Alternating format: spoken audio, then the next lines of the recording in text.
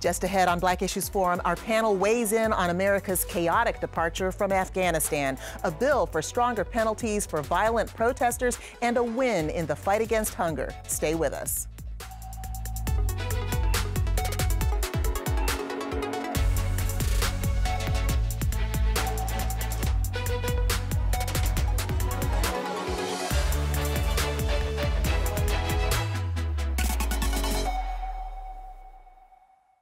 Welcome to Black Issues Forum. I'm Deborah Holt-Noel.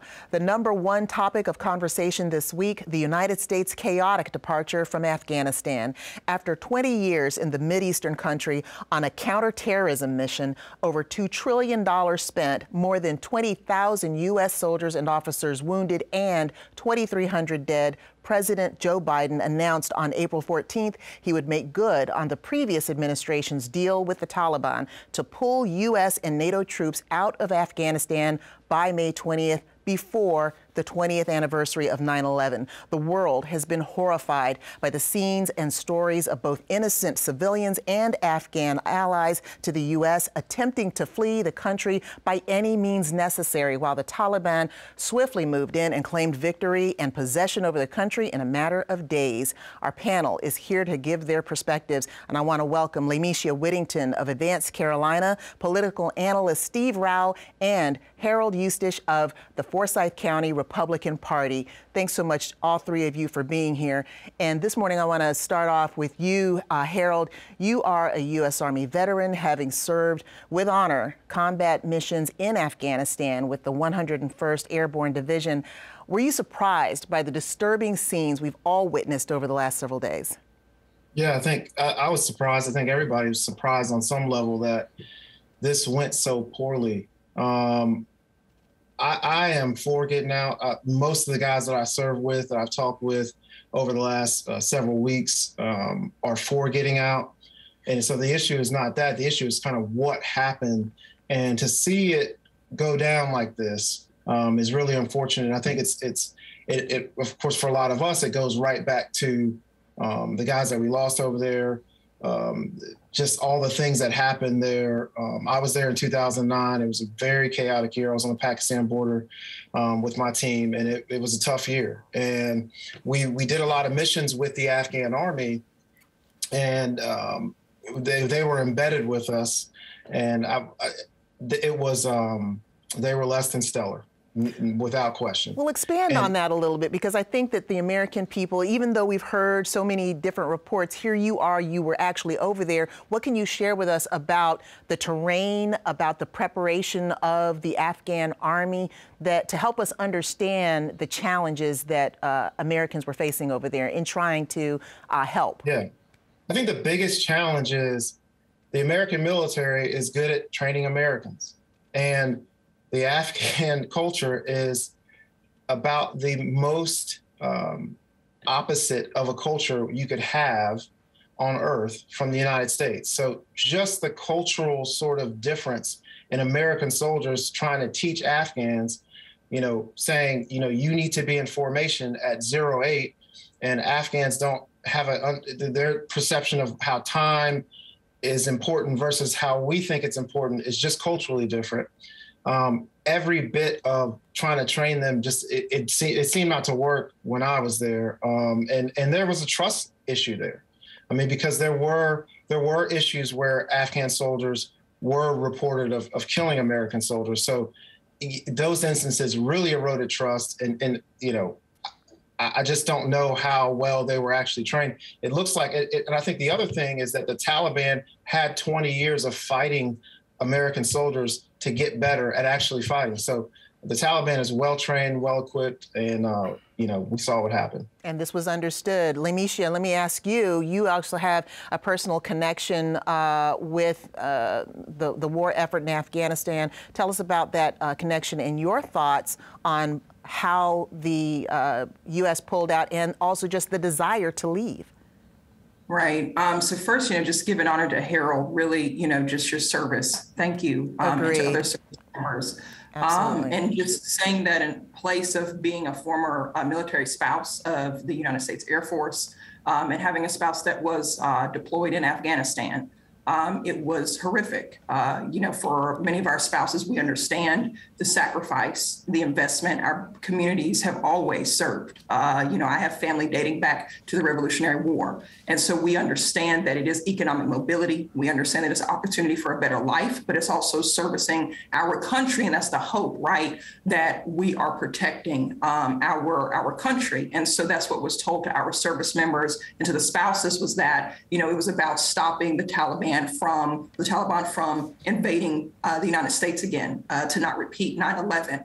But then it was the fear and the hurt of being on the phone and hearing the sounds of mortars that I thought were fireworks. And my spouse trying to hide that. The sound of bombs where there were civilians that the U.S. government would actually employ civilians from Afghanistan to work on the base. But as Harold mentioned, that tension of mistrust, because our goal as a nation was not actually to go in to rebuild the economy, it was to train a military. So you have folks still in poverty that just came out of the Taliban rule that is still weary of another foreign invader. That's how that we were seen. And so individuals would come on base and unfortunately, engage in violence and suicide bombing, and understanding that, I remember my spouse, we went offline and just hoping that I didn't get that call, but other spouses in our division did get that call. And so it's just understanding our purpose when we went wasn't about reestablishing the economy. It wasn't really about supporting the families in that sense. It was still families living in poverty and under fear of a new invader, while our folks were still servicing our country in a way that we felt was patriotism at the time. And so some of that has changed. But yes, it is hard for military spouses,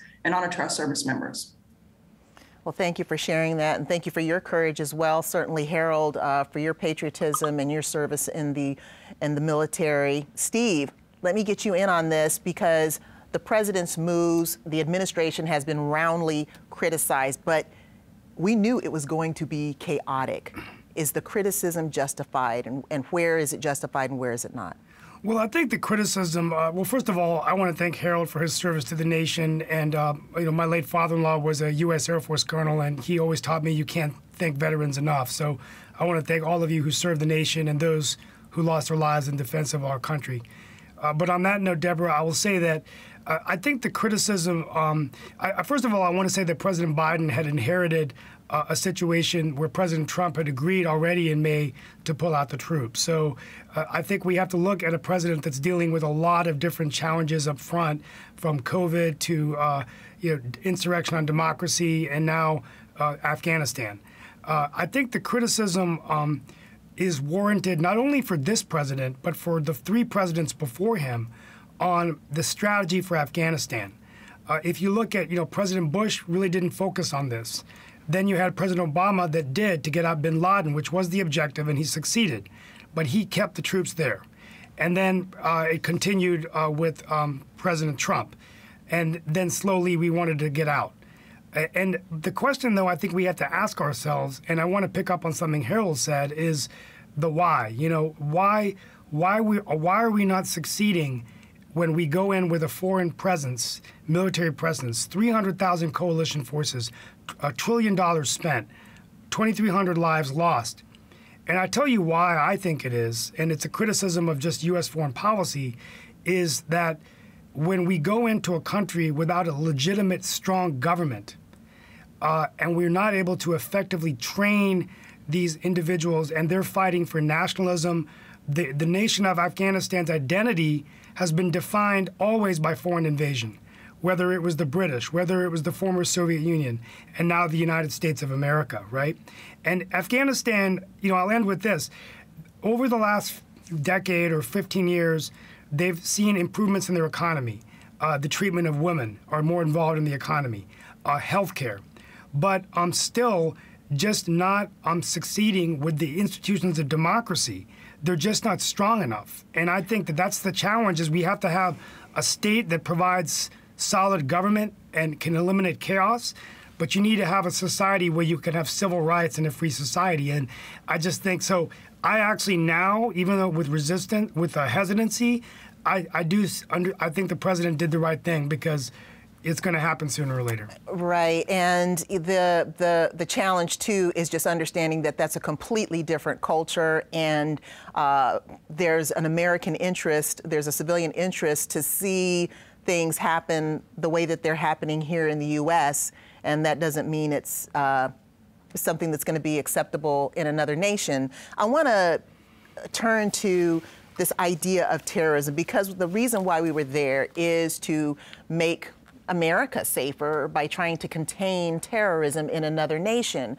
But here we have in our own country the issue of domestic terrorism. It played out just yesterday in front of the Library of Congress as a North Carolinian threatened the area by saying that he had bombs. Now, he made it out alive, but I want to get your thoughts, and I'll open up with you, Steve, again, on where is our concern with regard to domestic terrorism and what's happening right here in our own nation?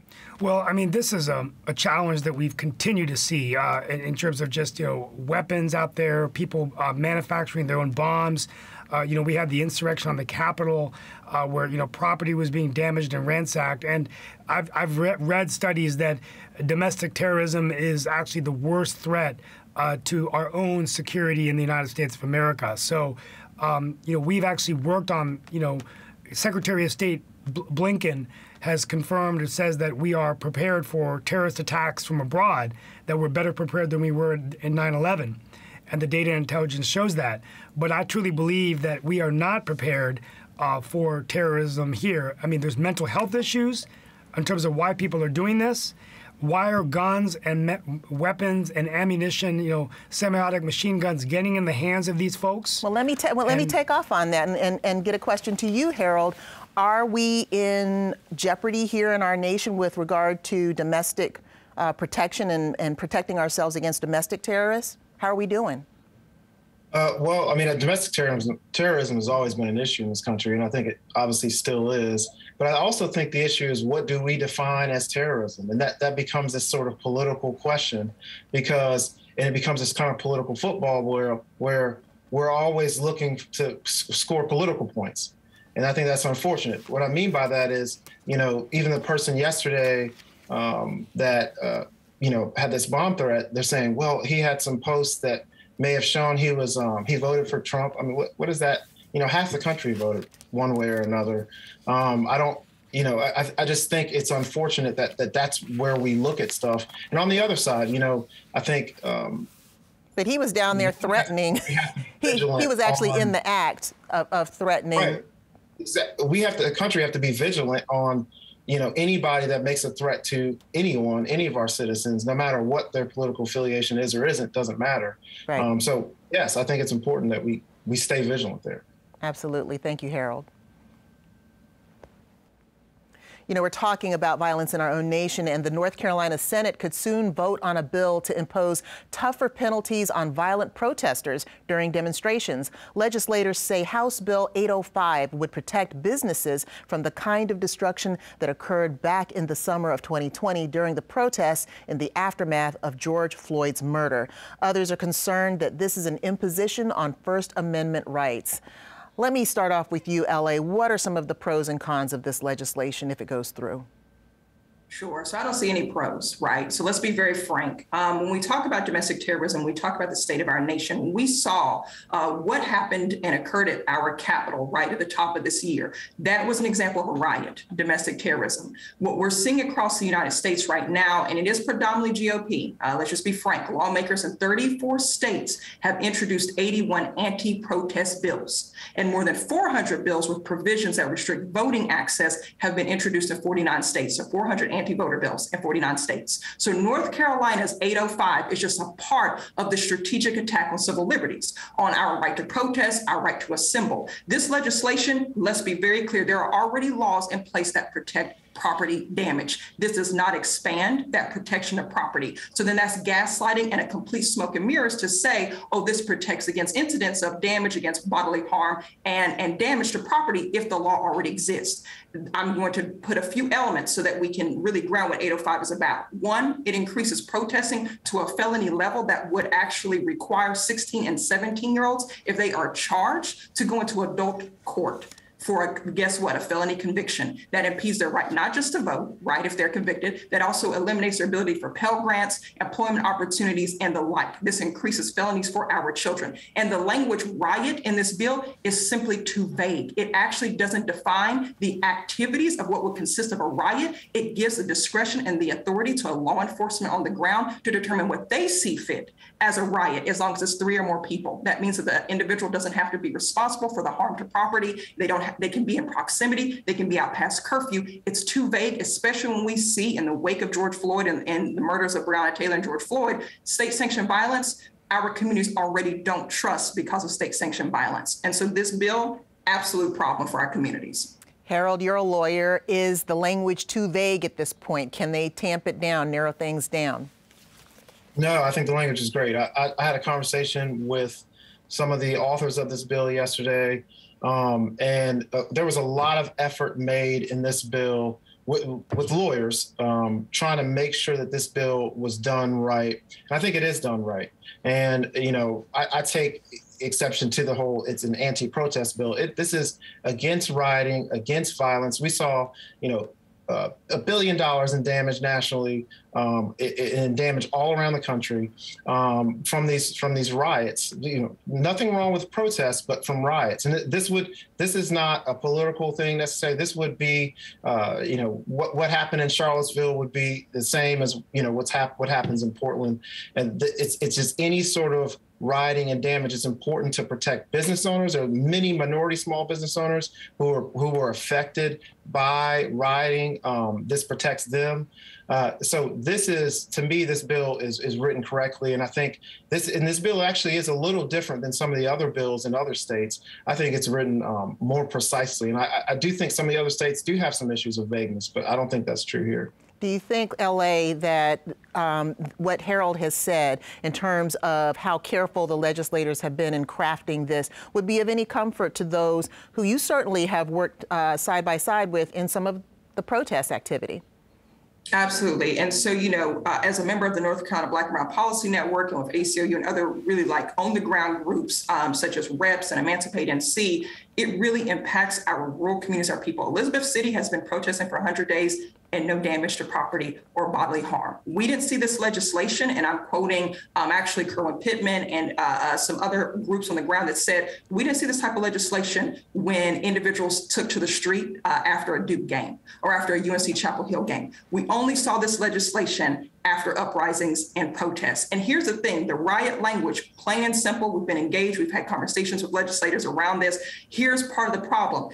The discretionary of rioting being vague means that churches who are marching to the polls, guess what? The wrong governing law enforcement body on the ground can deem that a riot. Divine Nine, fraternities and sororities who are strolling to the polls, that can be deemed a riot. Now, sporting games and folks who do take to the streets, that can be deemed a riot. What is the limit? And at this point, it is an anti-protest and an anti-voter bill, especially when the fact remains it impacts and impedes and takes our ability to assemble and unify and protest, which is our historical right. Our ancestors and elders have done this in the civil rights. That's how we gained our civil rights legislation and our Voting Rights Act. And that is tampering on our ability to have our constitutional right to speak, assemble, and to be with one another.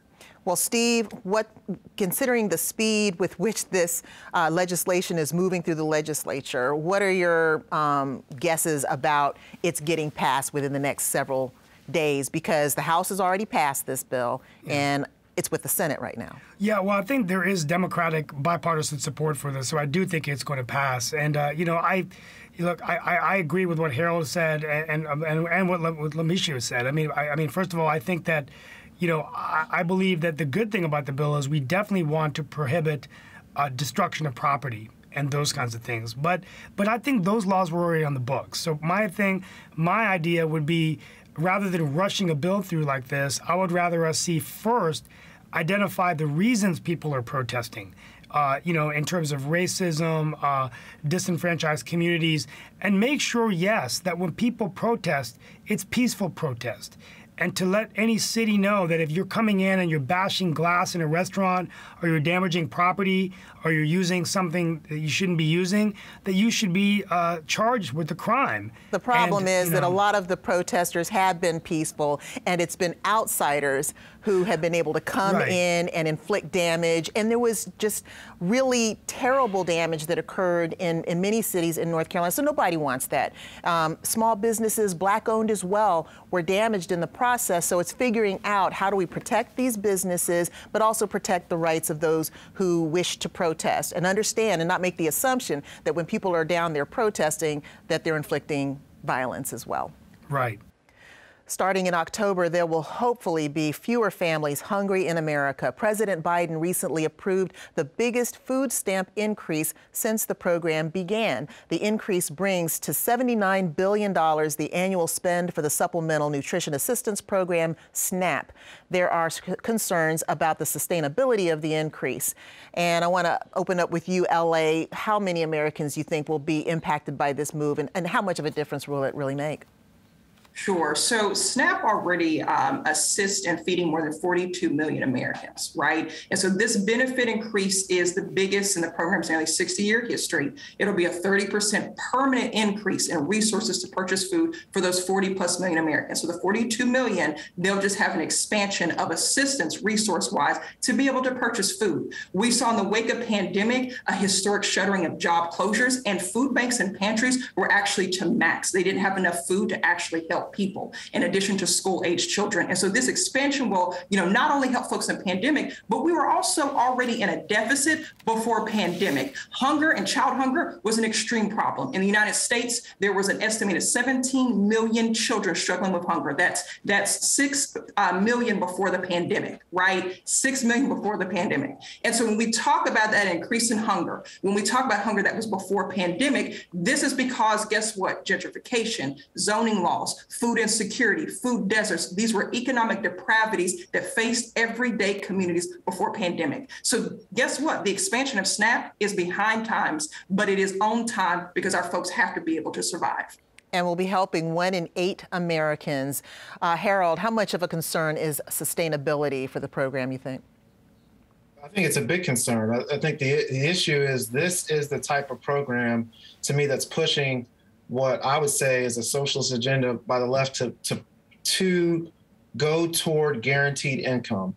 And that's what I think this is going toward. And I think the sustainability issue is because this wasn't done through Congress. We're talking about one of the largest increase in one of the largest social programs that we have, and it's not done through Congress. It's basically done by the Biden administration, essentially adjusting how they look at what Americans can afford for food. But what that does is it increases the program by doing that. And I think that's what the issue is going to be of making these massive increases in these types of social programs without Congress and without the voice of the people. And the reason they didn't want the voice of the people, because they know that the people don't want guaranteed income from government, essentially going out, through various different forms that are guised as good, but ultimately will be to our peril, I think.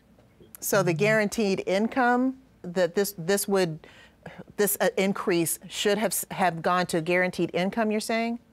No, what I'm saying is this is a form of guaranteed income because it's a permanent increase. And I think the administration is trying to push these types of guaranteed incomes, be it the new child tax credit or other types of guaranteed income. That's where this is going, and I think it's ultimately going to cost way too much money and should be done through Congress either way. Well, thank you for clarifying. Steve, what are your thoughts on the ability for this program to really address the nutrition aspect, not so much of just the affordability of food, but addressing nutrition? Well, I think it's critically important, and I mean, I believe that people are hungry out there right now in the middle of a pandemic. People are being evicted from their homes, and our kids have just really been struggling, particularly in low-income families. So I think this increase in funding can help invest in nutrition for the kids. Food prices are rising, and I do agree with Harold. We don't want to have a guaranteed income. But I think we also have to get people working again, get them jobs, and so that they can work, invest in education, get them out of these economic circumstances where they're having to depend on food stamps to purchase food. Even $169, it's gone up 25%, from $36 per person to $169. And I know I spend a lot more on groceries sometimes even when I get things I shouldn't get, that, ice cream and things that I want.